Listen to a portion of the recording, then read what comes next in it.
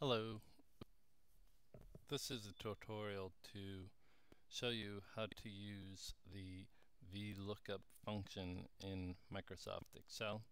Should work with just about any version of Excel that you might use.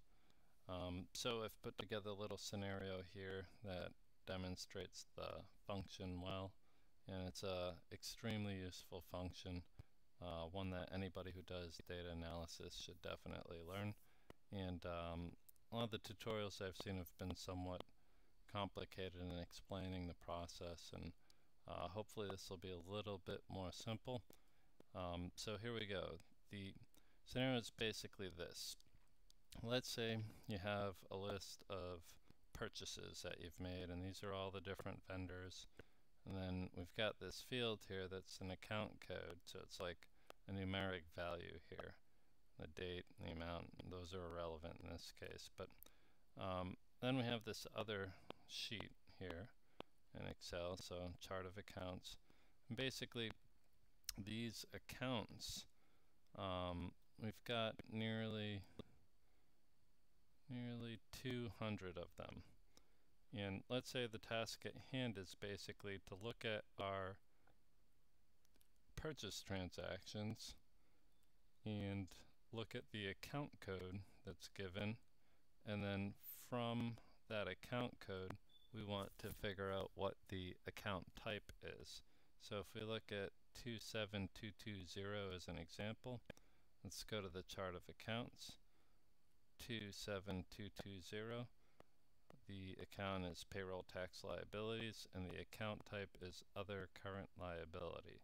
So let's say here in our purchase transactions in the account type field, we want the value of other current liability to show up right here, and then the relevant or the associated account type for each of these account codes to show up all the way along down here. So 31300, basically we would have equity show up right here.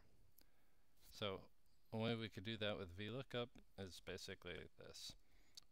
So we start the formula equal vlookup, start parentheses, and then you'll notice that Excel gives you a bunch of prompts. These prompts,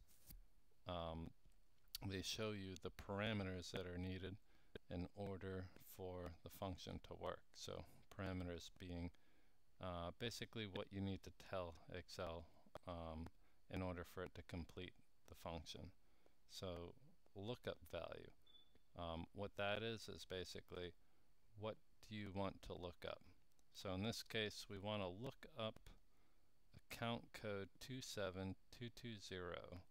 We want to look for it here in column C, and if we find a match for 27220, we want it to tell us what is 3 columns over other current liability. So 1, 2, 3, other current liability. So we go back here and delete that out. So equal vlookup, start parentheses, click on the value you want to look up. And each one of these parameters is separated by a comma. So see how lookup value is bold, and then I put a comma. Now table array is bold, comma, column index is bold. So I'll delete those out. So we want to look up this value here, then I'm going to put comma, table array.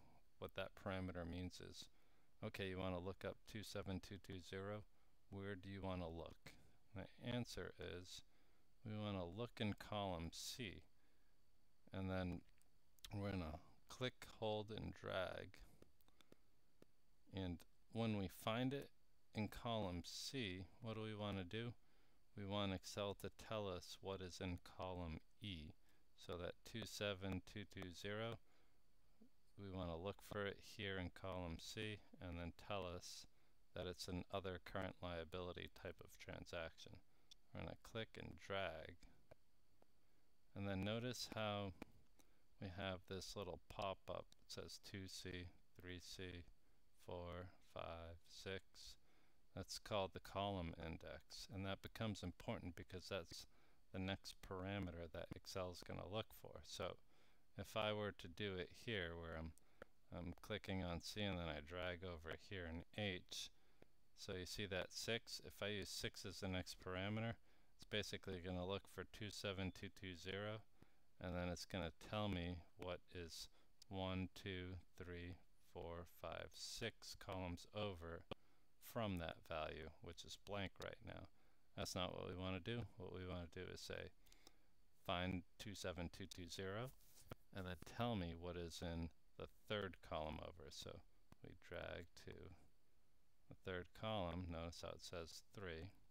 I'm going to do comma 3, then comma false, always false for exact match as the last parameter. Then you close parentheses and then you hit enter. And as you can see, 27220 showing as other current liability. So we'll verify that. 27220 other current liability. So we'll flip back here. So once we get one of the cells to successfully find the correct value, if you hover over the bottom right corner of that cell, see how the cursor changes from a white X to a black X? Once it goes to a black X, double click, and that extends your formula all the way down. So if you were to manually do this, obviously you'd have to look at each one of these codes, flip back here, find the value, find the account type, and then type it in here. And what we just did, let's see how many transactions, so like 30 transactions, so 30 manual lookup set you don't have to do. So that's great for 30, but obviously if you're dealing with a data set of 10,000, 30,000 or more, it's an enormous time saver.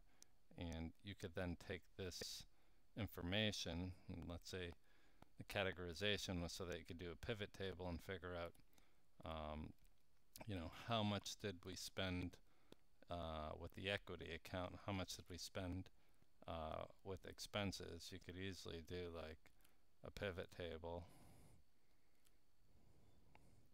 that shows like account type,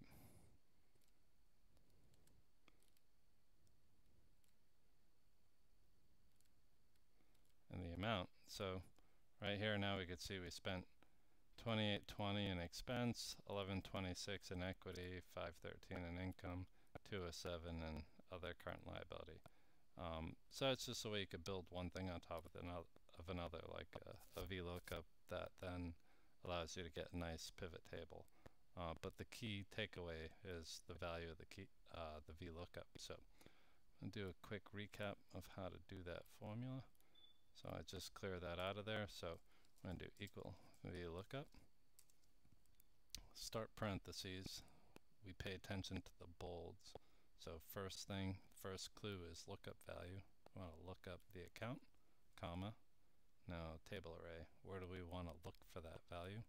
We want to look for it in column C, and then we want it to return the value that is 3 columns over, so pay attention to that 3 there, 4, 3, 3, comma, 3, comma, always false, close parentheses, hit enter.